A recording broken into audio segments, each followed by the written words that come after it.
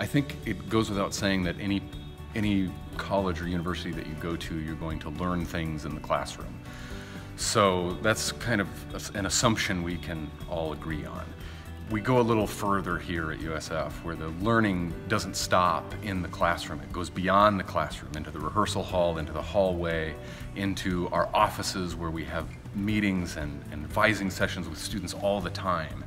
And so there's a lot of intention behind what we do. A lot of thought goes into the programs that we develop and that we, the shows that we perform on stage.